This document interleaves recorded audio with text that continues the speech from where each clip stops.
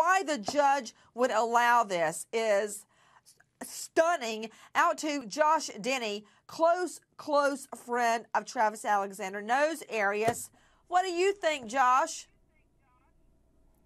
I think it's absolutely insane to even, for her to even talk about all these things that she's been talking about after the 48-hour issue, after the story she concocted in the beginning, and now all of a sudden, you know, that this child pornography comes up. I mean, that's ridiculous. Awful.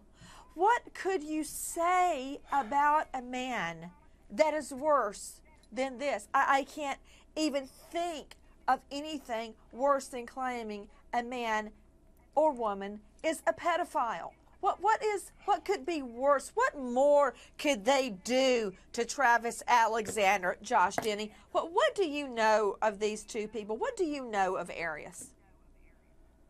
When I first met Arias, I remember walking up to her and shaking her hand and looking in her eyes, and she struck me as somebody I didn't really want to get to know.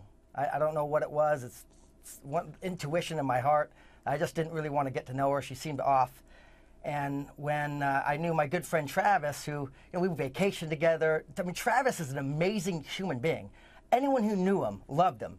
He wanted to help people. He always went out of the way to make certain that anyone that he was interacting with was taken care of. I had a positive experience with him. And when I saw these two together, it was a little strange. And then after about a year or so, all of us were saying, hey, look, you should probably not be hanging out with this girl. There's something off.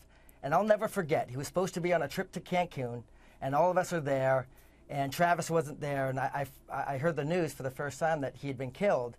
And the first thought that entered my brain was Jodi Arias. It must have been her. I mean, this is as soon as we found out that he'd been killed. It's just I can feel my heart pounding in my chest. I can feel the tears welling up in my eyes as I hear this preposterous story she's concocting